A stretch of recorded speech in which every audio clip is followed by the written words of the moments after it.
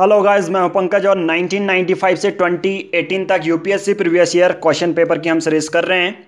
Section रहेगा history. इससे पहले हम पॉलिटी और इकोनॉमिक्स कर चुके हैं। मेन हमारा टारगेट ऑडियंस क्या है, 2 जून 2019 तक जो भी प्रीलिम्स होने वाला है यूपीएससी का, वो हम फोकस कर रहे हैं। फर्दर ये बहुत सारे जो स्टेट पीसीएस के एग्जाम हैं उसमें भी बहुत ज़्यादा हेल्प करेगा। आगे बढ़ने से पहले आप सबको एक छोटी सी इन्फॉर्मेशन देना चाहेंगे। देखिए, मध्य प्रदेश पीसीएस के लिए 2019 का हमारा पेड ग्रुप स्टार्ट हो चुका है। आपको ज्वाइन करने के लिए इस नंबर पर कॉल करनी है और आप हमारे पेड ग्रुप को ज्वाइन कर सकते हैं। देखिए, पेड ग्रुप में हमारे यूपीपीसीएस और जितने भी स्टेट पीसीएस के स्टडी मटेरियल है वीडियोस के फॉर्म में और वॉइस मैसेज के फॉर्म में आपको पूरा स्टडी मटेरियल लेटेस्ट पैटर्न पे मिल जाता है। आपको करना क्या है, इस नंबर पर व्हाट्सएप मैसेज कीजिए या टेलीग्राम कीजिए और हमारे डायरेक्ट पेड ग्रुप से आप ज्वाइन हो सकते हैं। फर्दर फ्री स्टडी मटेरियल के लिए और जितने भी वीडियो के नोटिफिकेशन अगर आप मिस कर जाते हैं तो आप हमारे स्टडी फॉर सिविल सर्विसेज के टेलीग्राम ग्रुप को ज्वाइन कर सकते हैं। ये आपको सर्च बॉक्स में भी मिल जाएगा। क्वेश्चन नंबर 5 है, इन 1930 Mahatma Gandhi started civil disobedience movement from. बहुत फैक्चुअल सा क्वेश्चन है। इसकी हिस्ट्री में जानेंगे। 12 मार्च 1930 को गांधी जी ने स्टार्ट किया था सिविल डिसोबीडियंस मूवमेंट। अब उन्होंने कहा था कि हम सॉल्ट लॉ जो बना है उसको तोड़ेंगे। तो ये 12 मार्च 1930 से 6 अप्रैल 1930 तक पहुंचे। कहाँ से शुरू हुआ था? साबरमती आश्रम से। और कहाँ तक गए थे? दांडी में पहुंचे थे 6 अप्रैल 1930 को। तो फिफ्थ का आंसर होगा सी। डायरेक्ट क्या है आंसर? सी, साबरमती। नेक्स्ट है, which one of the following pair is not correctly matched. इसमें से कौन सा पेयर करेक्टली मैच्ड नहीं है? आंसर है डी, बाल गंगाधर तिलक से एसोसिएट है सत्यशोधक सभा। तो ये गलत हो जाएगा, क्योंकि अगर इसकी बात करें तो सत्यशोधक समाज जो फाउंड किया गया था या फाउंडेड बाय ज्योतिबा फुले, कब किया गया था? 1873 में। तो इसका आंसर क्या हो जाएगा? डी। नेक्स्ट है, द सरबंदी यानी कि कोई टैक्स नहीं देना, no tax campaign of 1922 was led by. Seventh का आंसर है डी, वल्लभ भाई पटेल। क्या किया गया था? कहाँ शुरू किया गया था ये? गुजरात में, कि हम कोई टैक्स नहीं देंगे। Eighth, which one of the following first mooted the idea of constituent assembly to frame a constitution for India. Bharat के लिए एक संविधान बनाने के लिए आइडिया ऑफ कॉन्स्टिट्यूएंट असेंबली की बात की गई थी। अगर इंडिविजुअल की बात करें तो वो एमएन रॉय है, 1934। वैसे ही उसी 1934 के बेसिस पे हम अपना आंसर डिराइव कर सकते हैं। एट्थ का आंसर है ए, स्वराज पार्टी 1934। यहाँ पार्टी की बात की जा रही है। नेक्स्ट है, नाइन्थ, एसर्शन दिया गया है, रीजन हमें बताना है क्या होगा। एसर्शन बहुत सिंपल सा है, the British sovereignty continue to exist in free India. देखिए, आज़ाद होने के बाद सिंपल सी बात है, ब्रिटिश सॉवरेनिटी कैसे एग्जिस्ट कर सकती है आज़ाद भारत में? तो ए ऑप्शन डायरेक्ट ही गलत हो जाता है। तो आंसर हम डायरेक्ट ये लगा सकते हैं, D, A is false but are is true. Are फिर भी हम पढ़ लेते हैं, the British sovereign appointed the last governor general of free India. बिल्कुल सही है। 10th, who among the following leaders did not believe in the drain theory of दादा भाई नौरोजी। देखिए, दादा भाई नौरोजी कहते हैं, अगर ड्रेन थ्योरी की बात करें तो जो नेशनल प्रोडक्ट होता है भारत का, ड्रेन का मतलब क्या होता है? इकोनॉमिक ड्रेन का मतलब क्या होता है? जो नेशनल प्रोडक्ट हैं भारत के, वो खुद भारत के वासी यानी कि भारत के लोग कंज्यूम नहीं कर पा रहे हैं। जो पूरा इकोनॉमिक चीज़ है वो कहाँ जा रहा है? यूरोप में जा रहा है, ब्रिटेन में जा रहा है। वो जो हम यहाँ प्रोड्यूस कर रहे हैं वो हम खुद कंज्यूम नहीं कर पा रहे हैं। तो इसी को बहुत लोगों ने ड्रेन ऑफ वेल्थ बोला गया। तो इसमें से कौन से लीडर ने बिलीव नहीं किया जो दादा भाई नौरोजी ने ड्रेन थ्योरी दी? तो 10th का आंसर है D, sir Syed Ahmad Khan. Next है 11th, B are Ambedkar was selected to the constituent assembly from. अगर बी आर अम्बेडकर की मैं बात करूं तो जनरली वो रहने वाले बॉम्बे के थे, बट अगर कॉन्स्टिट्यूएंट असेंबली की बात करूं तो वो कहाँ से चुने गए थे? इलेक्ट कहाँ से हुए थे? वेस्ट बंगाल। आंसर क्या है? वेस्ट बंगाल। रेसिडेंट कहाँ के थे? Bombay, BOMBAY। 12th, the एनार्कियल and revolutionary crime act 1919 was popularly known as. 12th का आंसर है ए, राउलेट एक्ट। जो एनार्कियल और रेवोल्यूशनरी क्राइम एक्ट है 1990, उसको रॉलेट एक्ट भी कहते हैं। रॉलेट एक्ट में क्या था? बिना ट्रायल के आपको क्या कर देंगे? इम्प्रिजमेंट कर देंगे, बिना आपके पास कोर्ट में आपको नहीं लिया जाएगा, आपको डायरेक्ट ही जेल में डाल दिया जाएगा। तो इसके बेसिस पे पिट्स इंडिया एक्ट 1784 में आता है, इंडिया का आर्म्स एक्ट 1878 में आता है, वैसे ही इल्बर्ट बिल जो कि 1883 में आता है। इससे पहले पार्ट में इल्बर्ट बिल के बारे में बहुत रिपीटेड क्वेश्चन पूछे गए हैं। 11th का आंसर है ए, 12th का आंसर है मतलब ए, Rowlatt act. 13th, the meeting of Indian and British political leaders. देखिए, इंडिया और ब्रिटिश के पॉलिटिकल लीडर्स की मीटिंग होती है 1930 से 1932 के बीच में, कहाँ? लंदन में। तो जनरली इसको क्या बोला जाता है? फर्स्ट, सेकंड और थर्ड राउंड टेबल कॉन्फ्रेंस। तो हमें बताना है इसके बेसिस पर कौन सा इनकरेक्ट है, कौन सा इनकरेक्ट है। सिंपल सी बात है, यहाँ से कुछ लीडर जाते हैं और यहाँ से कुछ लीडर जाते हैं। ब्रिटिश के कुछ लीडर्स से, जो पॉलिटिकल लीडर्स से भारतीय पॉलिटिकल लीडर लंदन में मिलते हैं, तो उसी को कॉन्फ्रेंस का नाम बोला गया, राउंड टेबल कॉन्फ्रेंस। तो इसमें से कौन सा सही नहीं है? तो 13th का आंसर है डी।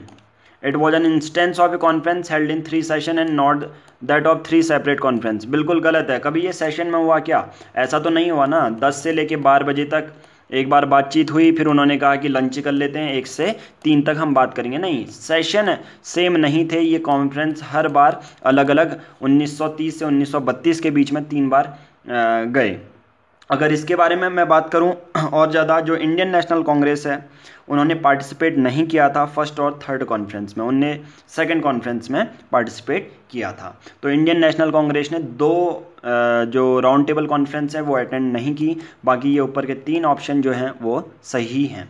ठीक है, Indian national Congress did not take part in the 2 of them. कौन सा? फर्स्ट वाले में और थर्ड वाले में। नेक्स्ट है 14, who among the following was a prominent leader of the Congress socialist party. Factual सा क्वेश्चन है, इनमें से कौन सा लीडर हैं जो इस पार्टी से जुड़े हुए हैं, एसोसिएट हैं? 14th का आंसर है डी, आचार्य नरेंद्र देव। 15th, लिस्ट 1 दी गई है, लिस्ट 2 दी गई है, बताना है कौन किससे एसोसिएट है। सुरेंद्रनाथ बैनर्जी, MK गांधी, सुभाष चंद्र बोस और लाजपत राय। तो 15th का आंसर है डी। ये मैच कर लीजिएगा, एक तरह से फैक्चुअल क्वेश्चन है, कौन किससे एसोसिएट है यहाँ पर ये बताया जा रहा है।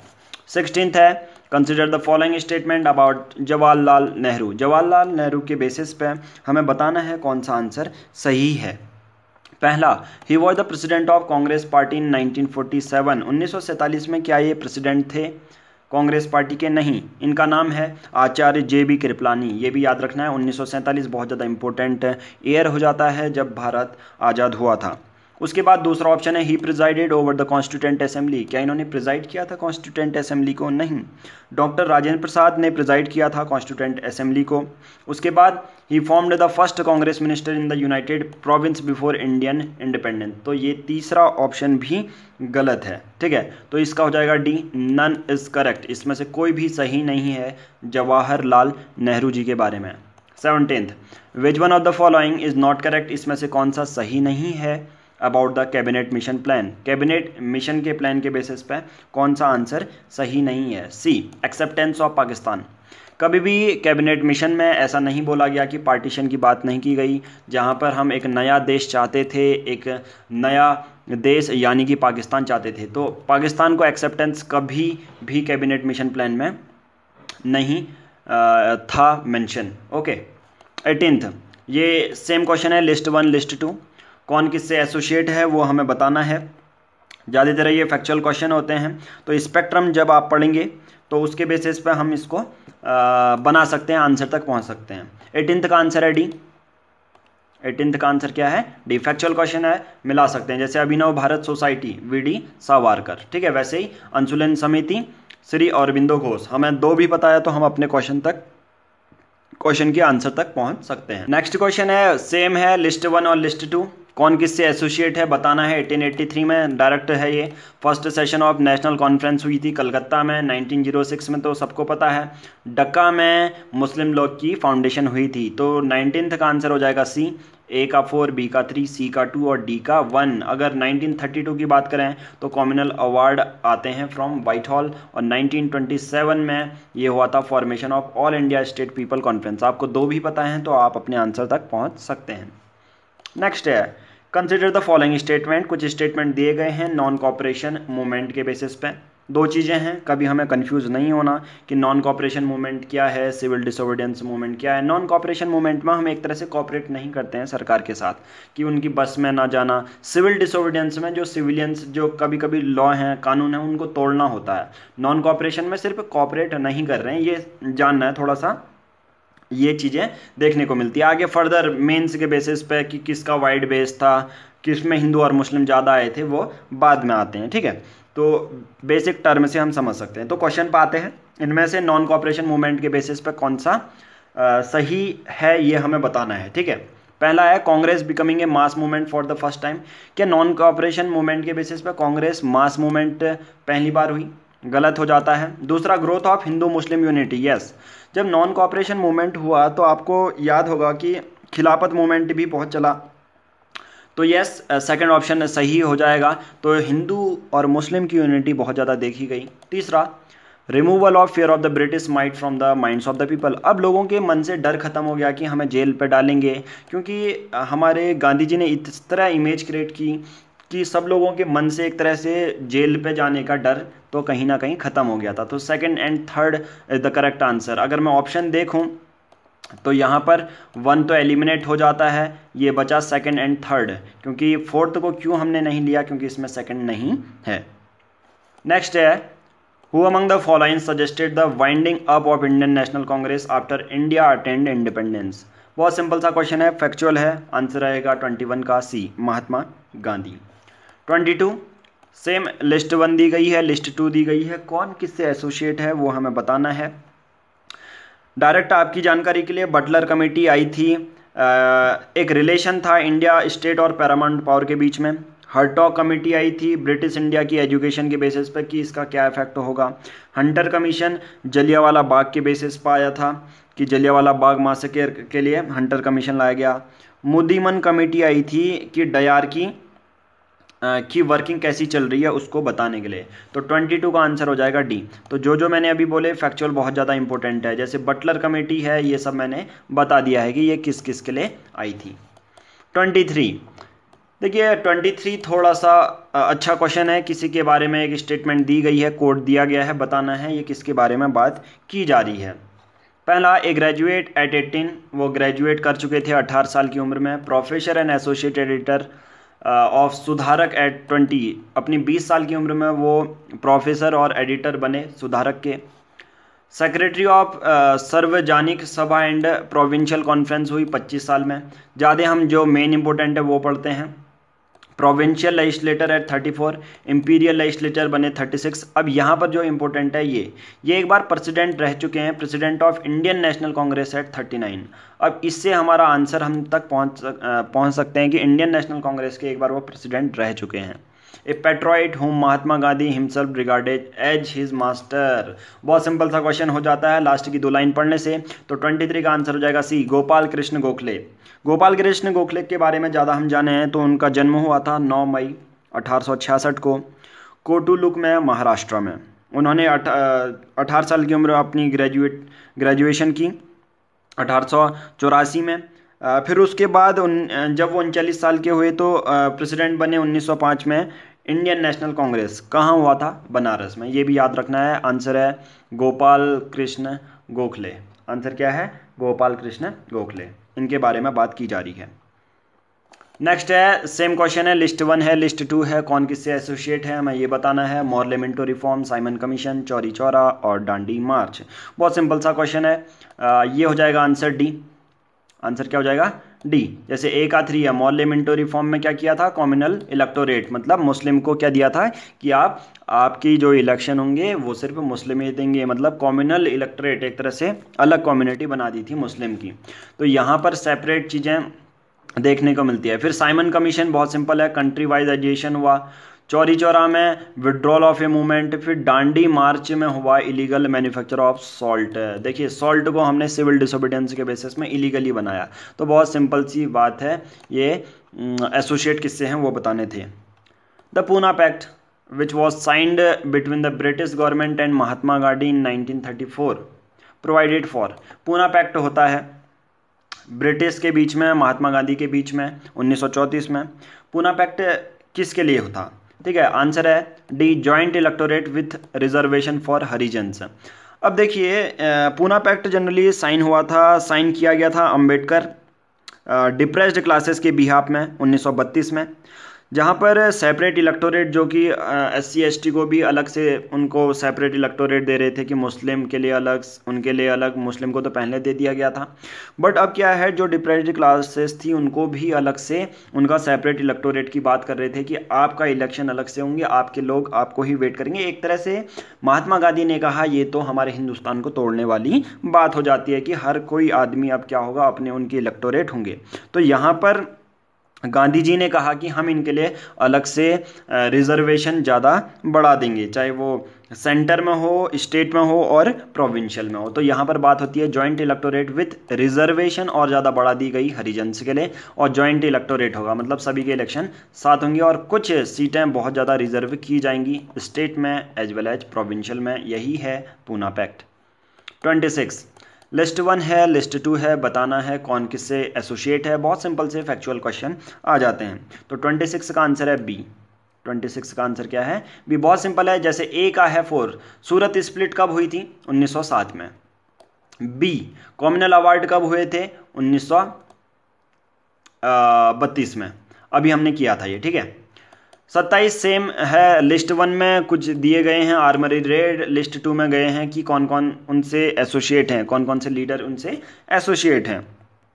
तो 27 का आंसर है, ये भी एक फैक्चुअल क्वेश्चन है, सी है। ए का है 3, जैसे चितागोंग रेड है, सूर्यसेन। देखिए गदर पार्टी आती है तो ये नाम तो आप याद रख लीजिएगा, लाला हरदयाल। गदर पार्टी लाला हरदयाल, इससे पहले भी कर चुके हैं, रिपीटेड क्वेश्चन बार बार पूछा जाता है। और उसके बाद हम देखते हैं ये जो चीज़ें थी कि रेड होना, लाहौरी कॉन्स्पिरेसी केस, एक तरह से ये क्या करिएगा आप क्रोनोलॉजी अपने पेपर में लिख लीजिएगा कि इसके बाद कौन सी रेड हुई और उनके लीडर के नाम। अगर ज़्यादा मेहनत नहीं करनी है तो स्पेक्ट्रम में तो ये पूरा दिया ही हुआ है आपको। ओके, नेक्स्ट क्वेश्चन है 28 MC स्टेलवार्ड BN राव अल्लादी कृष्णस्वामी अय्यर व डिस्टिंग्विश मेंबर्स ऑफ द। देखिए बहुत सिंपल सा क्वेश्चन है, हमें बताना है कि कौन किससे एसोसिएट हैं, ये कौन सी पार्टी से एसोसिएट हैं। 28 का है D, servants of Indian society. Generally servants of Indian society की हिस्ट्री के मैं बारे में बताऊं, ये पुणे महाराष्ट्र में बनी थी। कब? जून 12 1905 में। किसके द्वारा बनाई गई थी? गोपाल कृष्ण गोखले द्वारा, ठीक है। 29 which one of the following is not a principle of Panchsheel. बहुत इंपॉर्टेंट चीज़ है। पंचशील की हिस्ट्री बताता हूँ। 5 प्रिंसिपल हैं, जिससे कि चाइना और इंडिया के बीच में एक एग्रीमेंट होता, जहाँ पर उस एग्रीमेंट में हम बात करते हैं कि एक दूसरे से को एग्जिस्टेंस पीसफुली रहेंगे, हम कोई एग्रेशन नहीं दिखाएंगे। तो ये 1954 में फॉर्म हुआ। 5 प्रिंसिपल इसके मैं बता दूं तो जनरली ये 5 प्रिंसिपल किसके लिए थे? नॉन अलाइनमेंट मूवमेंट का एक बेस बनाते थे। तो सिंपल सी बात है, नॉन अलाइनमेंट तो इनका प्रिंसिपल नहीं था, ठीक है। नॉन अलाइनमेंट का बेस बना रहे थे कि किसी के साथ अलाइन नहीं होंगे। जैसे उसमें कोल्ड वार बहुत चल रहा था कि कोई USA के साइड चले जा रहा था, कोई रशिया के, तो इससे क्या हो जाता है, इंटरनल डिस्टर्बेंस एक्सटर्नल डिस्टर्बेंस और ज़्यादा बढ़ जाता है। तो एग्रीमेंट करते हैं 1954 में, बोला जाता है पंचशील के 5 प्रिंसिपल। मैं बता दूं आपको ताकि समझ में आए। सबसे पहला है म्यूचुअल रिस्पेक्ट करेंगे एक दूसरे की, टेरिटोरियल इंटीग्रिटी देखेंगे और एक दूसरे की सॉवरेनिटी की रिस्पेक्ट करेंगे। Mutual non aggression against anyone, किसी के अगेंस्ट एग्रेशन नहीं दिखाएंगे। Non interference in each others internal affair, जो एक दूसरे हमारे भारत में जो हो रहा है, चीन में जो हो रहा है, उनके इंटरनल अफेयर में कोई भी इंटरफेयर नहीं करेंगे। हम ट्रेड ऐसा करेंगे जिससे कि दोनों को म्यूचुअली बेनिफिट हो, और पीसफुल को existence is the 5th principal. तो नॉन अलाइनमेंट उसका प्रिंसिपल नहीं है, बाकी ये 3 हैं। 30 what is the correct sequence of the following event. देखिए करेक्ट सीक्वेंस बताना है, तो ये सेम क्रोनोलॉजी है।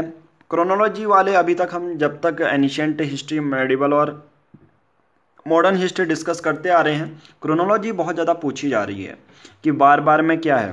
तो 30 का आंसर है डी। पहले आएगा 2, फिर आएगा 3, फिर आएगा 1। तिलक होम रूल पता है, अप्रैल 1916 में। और उसके बाद कर्णगट मारू इंसिडेंट हुआ था सितंबर 1914 में, वही सिप वाला इंसिडेंट। महात्मा गांधी अराइव हुए थे, सबको पता है, 1915 में, तो ये इजी था। Simon commission of 1927 was boycotted because, Simon commission आता है भारत में और उसको बाइकॉट किया जाता है बहुत सारे लोगों द्वारा। ऐसा क्यों, कारण क्या है? सबसे पहले there was know Indians member in the commission, क्या साइमन कमीशन में कोई भी इंडियंस नहीं था, इस वजह से। इट सपोर्टेड द मुस्लिम लोग, क्या इसने मुस्लिम लीग को सपोर्ट किया था। Congress felt that people of India are entitled to Swaraj, और there were difference among the members, अलग अलग मेंबर में डिफरेंस था। गलत, तो आंसर है इसका ए, कोई भी मेंबर, जो 7 मेंबर साइमन कमीशन थे उसमें से कोई भी भारतीय नहीं था, इसलिए साइमन कमीशन को बाइकॉट किया गया। साइमन कमीशन क्यों आया था? हमारे यहाँ संविधान कैसा होगा, भारत में हो रहा तो भारत के लोग तो होने चाहिए, तो उस पर कोई भी भारत का इंडिविजुअल नहीं था, तो इसलिए इसको बाइकॉट किया गया। 32. The Indian Muslims in general were not attracted to the extremist movement because of, extremist movement से बहुत सारे जो इंडियन मुस्लिम थे वो अट्रैक्ट नहीं हुए। क्यों उतना ज़्यादा उन्होंने पार्ट नहीं लिया? जो एक्सट्रीमिस्ट मूवमेंट था, एग्रेशन वाला मूवमेंट था, उस बेसिस पे। तो ए है influence of sir Syed Ahmad Khan, anti Muslim attitude of extremist leader, indifference on to Muslim aspiration, या extremist policy of harping on Hindu aspect. तो एक्सट्रीमिस्ट मूवमेंट जो चल रहा था, आंसर है डी, क्योंकि वो हार्पिंग मतलब एक पर्टिकुलर हिंदू टॉपिक को लेके बहुत ज़्यादा पॉलिसी दे रहे थे, इसलिए जो भारतीय मुस्लिम कम्युनिटी थी उन्होंने उतना ज़्यादा वो अट्रैक्ट नहीं हुए। तो 32 का आंसर हो जाएगा डी। नेक्स्ट है 33. Which one of the following event was characterised by मॉन्टेगो as preventive murder. देखिए इसमें से कौन से इवेंट को प्रिवेंटिव मर्डर बोला जाता है? तो 33 का आंसर है बी। जब मासेकर हुआ था जलियांवाला बाग में अप्रैल 13, 1919 को अमृतसर में, तो इसी को प्रिवेंटिव मर्डर बोला जाता है। 34. What is the correct sequence? Same chronological order पूछा गया है, करेक्ट सीक्वेंस क्या है ये पूछा जा रहा है। तो आपके लिए अगस्त ऑफर 1940 में, जो नोट कर रहा है वो नोट भी कर सकता है। INA के ट्रायल हुए थे 1945 में। क्विट इंडिया मूवमेंट चला 1942 में, भारत छोड़ो अंग्रेजों भारत छोड़ो।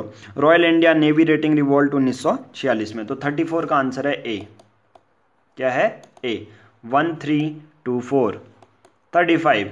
Which one of the following defines extremist ideology. इनमें से कौन सा जो स्टेटमेंट है एक्सट्रीमिस्ट की आइडियोलॉजी को डिफाइन कर रहा है? जनरली आप सबको पता है, एक्सट्रीमिस्ट नाम ही से लग रहा है, एक्सट्रीमिस्ट तो बहुत ज़्यादा एग्रेशन दिखाते होंगे। During the early phase of Indian freedom movement, Bharat की आज़ादी के लिए जो मूवमेंट चल रहा था उसमें एक्सट्रीमिस्ट थे, मॉडरेट थे, रेवोल्यूशनरी थे।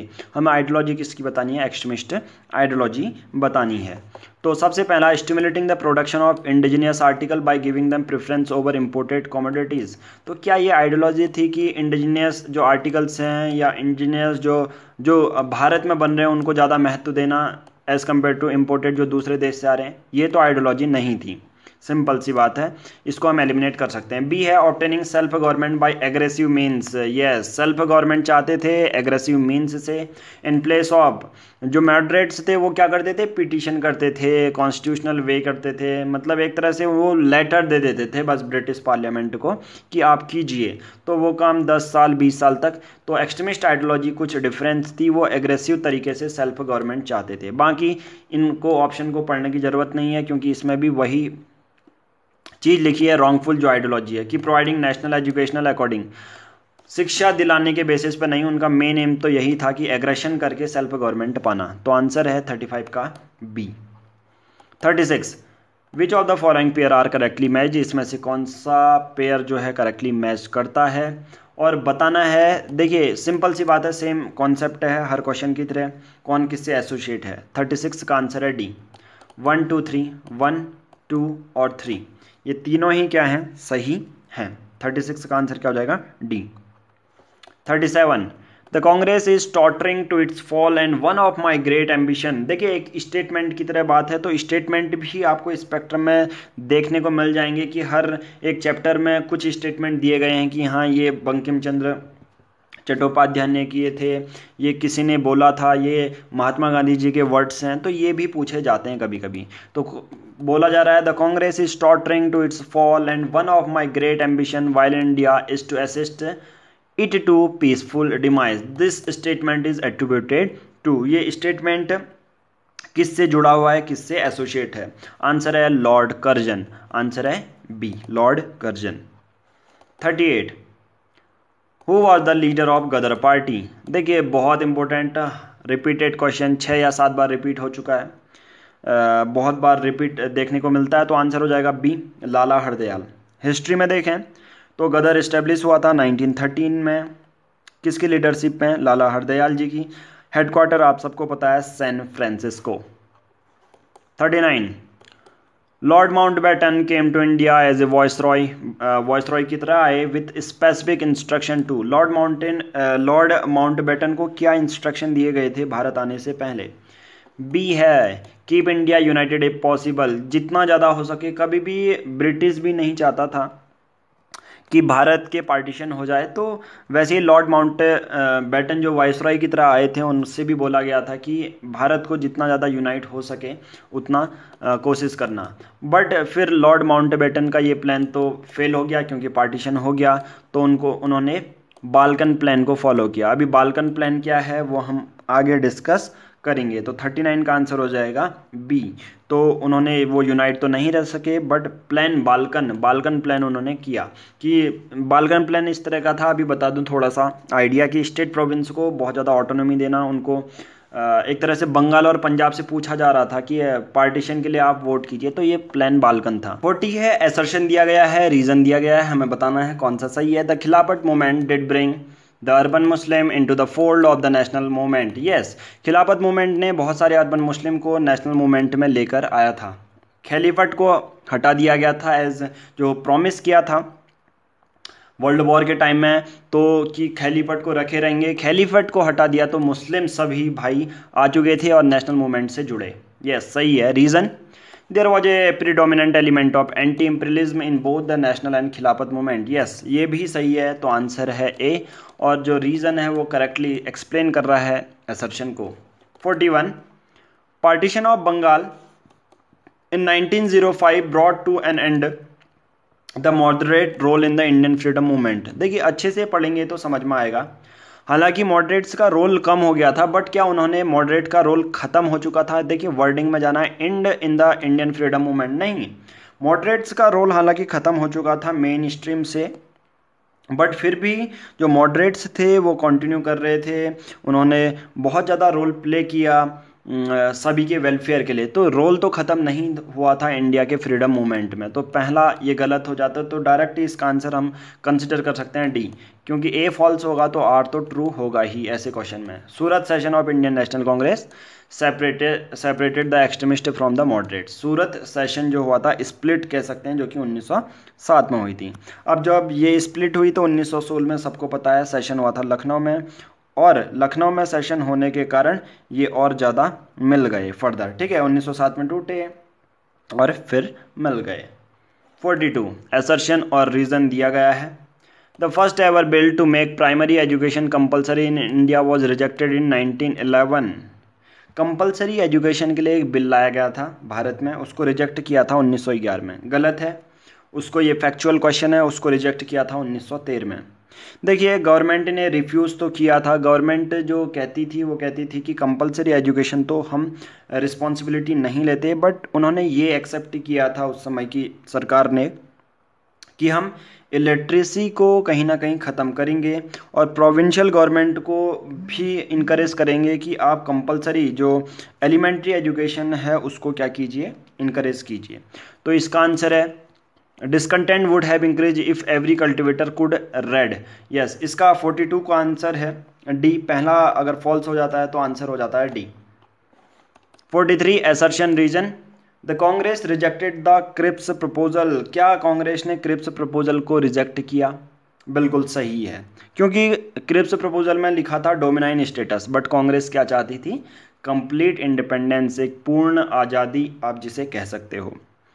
तो एसर्शन सही है। Cripps mission कंजिस्टेड slowly of whites. Cripps mission में वाइट्स थे, तो क्या ये इसका रीज़न एसर्शन को एक्सप्लेन कर रहा है? नहीं, दोनों अपने में इंडिविजुअल में स्टेटमेंट दोनों सही हैं, तो आंसर हो जाएगा इसका B. Both A and are true, but are is not a correct explanation of A. 44 assertion दिया गया है, रीजन दिया गया है, बहुत सिंपल सा क्वेश्चन है। Gandhi stopped the non cooperation movement in 1922। देखिए नॉन कॉपरेशन मूवमेंट इतना अच्छा चल रहा था, गांधी जी ने इसको क्यों रोका? आप सबको पता है चौरी चौरा जो कांड हुआ था, गोरखपुर डिस्ट्रिक्ट राज्य था उत्तर प्रदेश। यहाँ पर क्या हुआ, लोकल पुलिस स्टेशन पे हमला किया, बहुत सारे जो पुलिस ऑफिशियल को जला दिया था। तो इतना वायलेंस देख के गांधी जी ने स्टॉप कर दिया। तो पहला आंसर सही है, असर्शन सही है।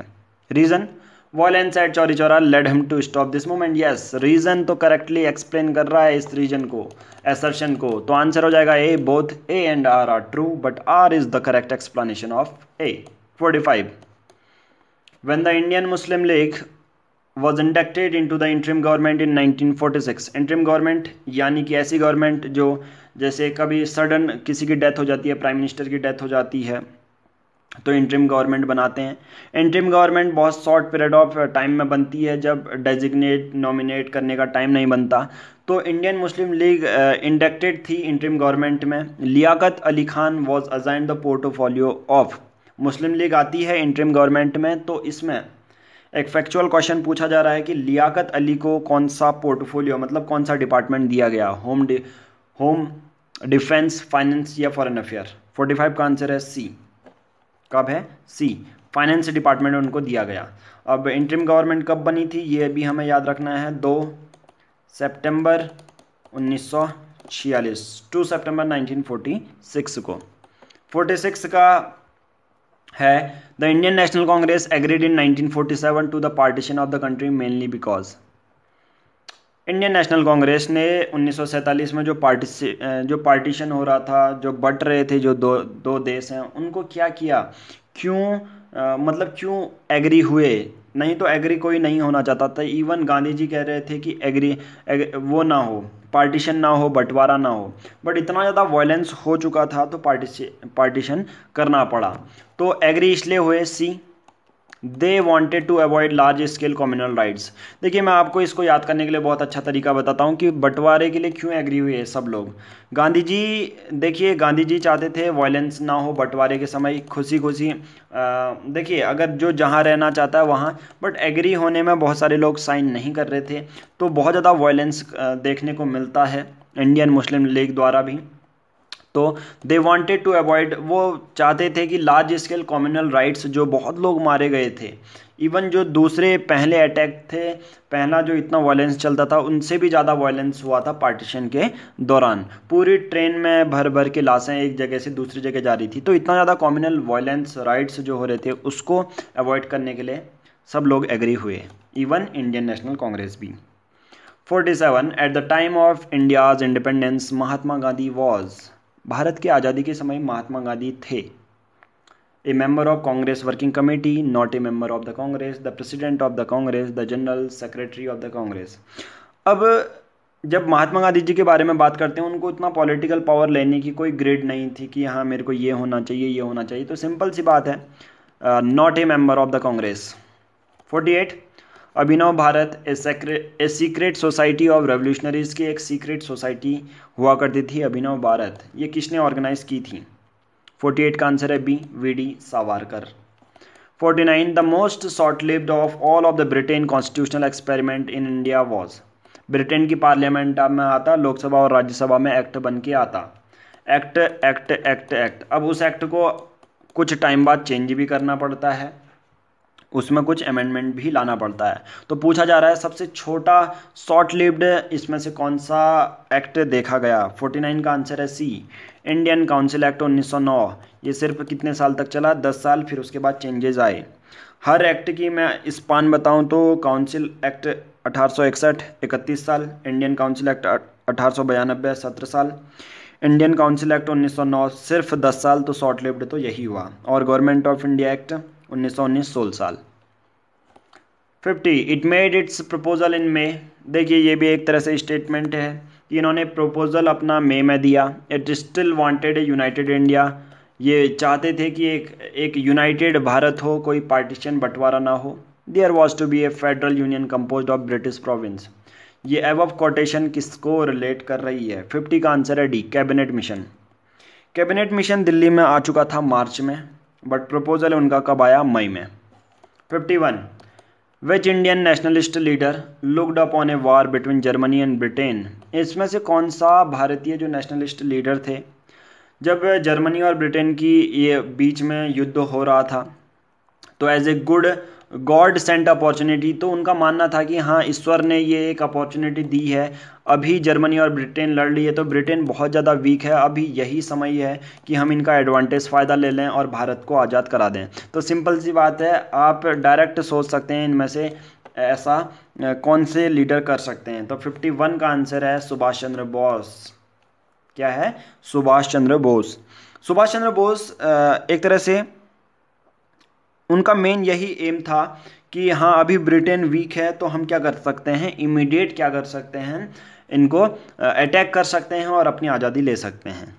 52 which one of the following leader of the Congress was totally in favour of cabinet mission plan. इनमें से कौन से कांग्रेस के लीडर टोटली फेवर में थे कैबिनेट मिशन प्लान के।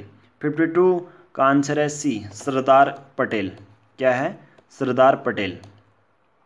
नेक्स्ट है which one of the following Indians leader was dismissed by the British from Indian civil services. बहुत अच्छा क्वेश्चन है, यूपीएससी प्रीलिम्स के लिए या यूपीएससी के लिए जो तैयारी कर रहा है, आईएएस की तैयारी कर रहा है, तो एक बार क्या हुआ, which of the following Indian leader was dismiss कर दिया गया ब्रिटिश द्वारा, ब्रिटेन द्वारा इंडियन सिविल सर्विसेज थे।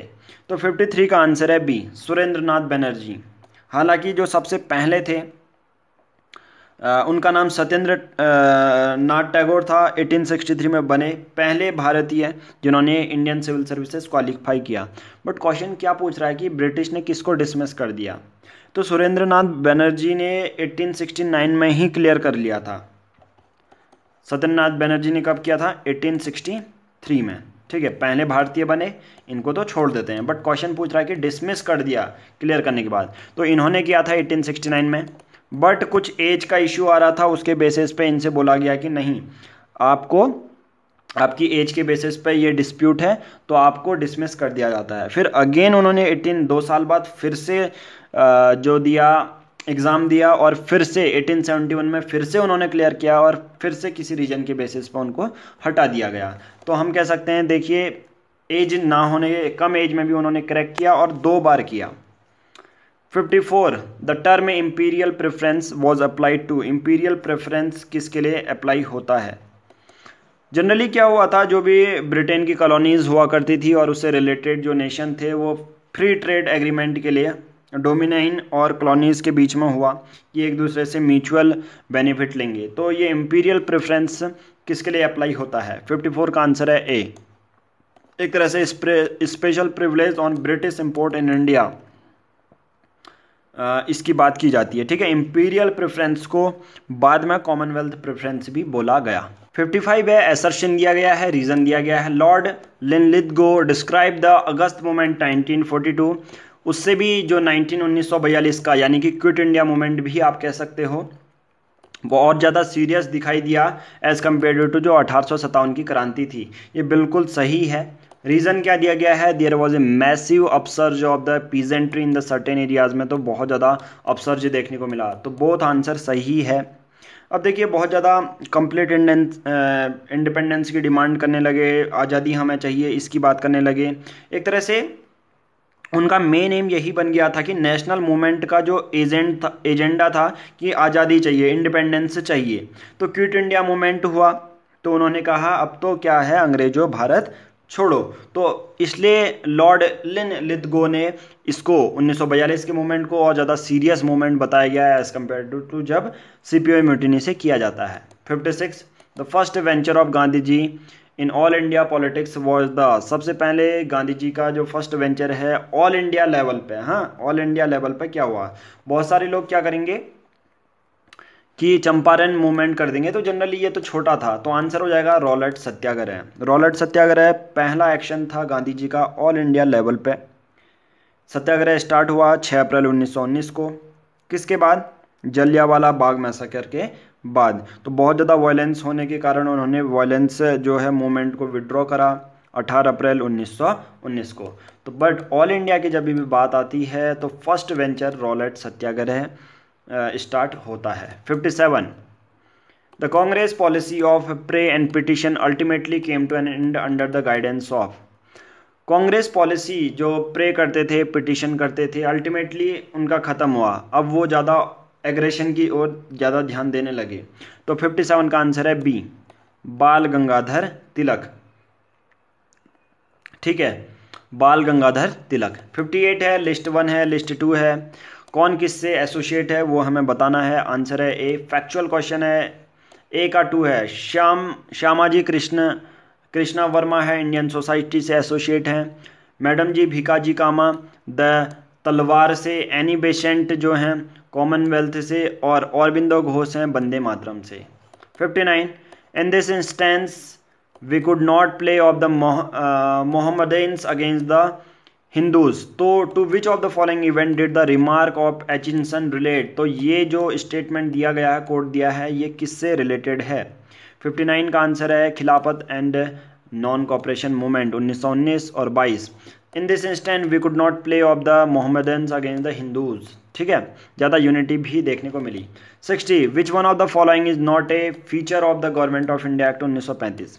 बहुत सारे एक्ट पूछे जाते हैं और इसमें बताया गया है कि कौन सा फीचर नहीं है। आंसर है ए, dyarchy at the centre as well as in the province. आपको अगर याद होगा तो ये तो गवर्नमेंट ऑफ इंडिया एक्ट 1919 में ही हो गया था कि डायरकी एट द सेंटर में भी एज वेल एज प्रोविंस में भी डायरकी होगी। तो 60 का आंसर है ए। ओके, आई होप आपको वीडियो बहुत अच्छी लगी होगी। तो अगर कुछ नया सीखने को मिला है, प्रीलिम्स के क्वेश्चन इससे, अगर देखिए आप इसको इसके साथ बहुत सारी जो टेस्ट सीरीज हैं विजन की इनसाइट की, आप वो ले सकते हैं और इससे बहुत सारे क्वेश्चन सॉल्व हो सकते हैं। तो UPSC previous year question paper वो यूपीएससी में ही नहीं अप्लाई होते हैं, वो दूसरे स्टेट पीसीएस भी आप अगर प्रीवियस ईयर क्वेश्चन पेपर करेंगे बहुत ज़्यादा हेल्प मिलेगी। तो हम हर एक सेक्शन में 40 से 60 ही क्वेश्चन तक कवर करते हैं।